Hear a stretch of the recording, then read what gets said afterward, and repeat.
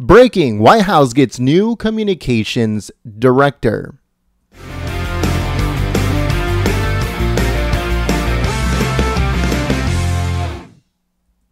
Hello folks, my name is Jen. I'm from Golden State Times, and today we have a breaking news story. This one comes courtesy of Fox News Politics, and it says, Hope Hicks, one of President Trump's closest aides since before the start of his presidency, has officially been tapped as White House communications director.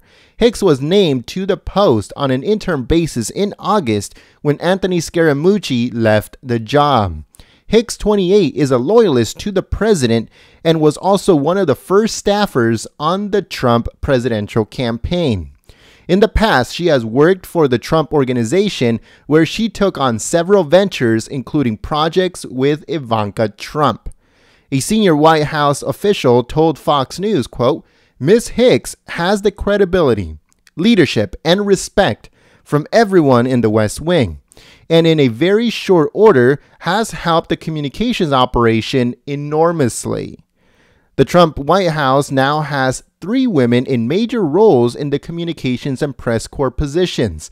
Along with Hicks, Sarah Sanders is the press secretary, and Stephanie Grissom is the communications director for the First Lady, Melania Trump. Last week on ABC's The View, Sarah Sanders, the press secretary, said that Trump was empowering women by placing them in top brass roles at 1600 Pennsylvania Avenue. Sarah Sanders said, quote, she said, quote, we have never had a female press secretary and a female communications director at the same time ever in the history of the White House. And we do in this one. It says that Hicks initially was reluctant to take on the communication director role, but is a favorite aide to the president and the first family and has the respect of the White House staff. Ivanka Trump just tweeted moments ago, folks, congrats to my talented friend and colleague, Hope Hicks, on being named White House Communications Director. I know she will do an amazing job. So yeah, folks, Hope Hicks, she's been on the spotlight for a while now. She's always at the press briefings.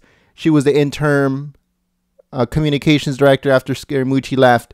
And a lot of people do respect her. A lot of people do take her into consideration on everything that goes on when it comes to, the press briefings, communication, stuff like that. She has the respect of a lot of people. A lot of people like her and respect her, and she is a Trump loyalist, folks. She will not betray the president, and she'll try to do her best to make sure the president, his message gets sent across. So I think that they did a very good job by putting her as the new communications director, and I'm 100% sure that this is going to be permanent, at least for the first term of President Trump. So now we have Sarah Sanders as the press secretary and Hope Hicks as the communications director, and I think they're going to do a very good job. It seems to be a very good team, and a lot of people are very happy. So this is good all the way around. I'm actually happy that they put in a President Trump loyalist, because it's a very important thing, especially right now, that there are some infiltrators within the White House that need to be pushed out. But the good thing is that we do have some people that are Trump loyalists in there, along with Press Secretary Sarah Sanders, where she is a Trump loyalist too. So let us know what you guys think in the comment section below. If you guys agree with all the people in the White House saying that President Trump did a very good job by putting her as the new communications director, give this video a thumbs up and let us know what you guys think. Do you guys think it was a good idea putting her in? Do you think she's going to do good in the job? Do you know anything about Hope Hicks? Have you ever heard of Hope Hicks? Let us know in the comment section below. Today, there is going to be a press briefing where they're going to introduce Hope Hicks to the press corps. So make sure that you guys stay tuned for that. Subscribe if you are new so you can get the notification when we go live.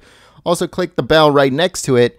And make sure to stay tuned here at Golden State Times, because there's also going to be a State Department briefing right after that. So 2 live streams back to back here at Golden State Times. Thank you very much for joining us. If you guys missed any of your previous videos, they should be coming up on your screen. Like I said, subscribe and click the notification bell so you can get a heads up when we go live. Thank you very much for watching. My name is Jen, and I'll see you guys soon. Peace.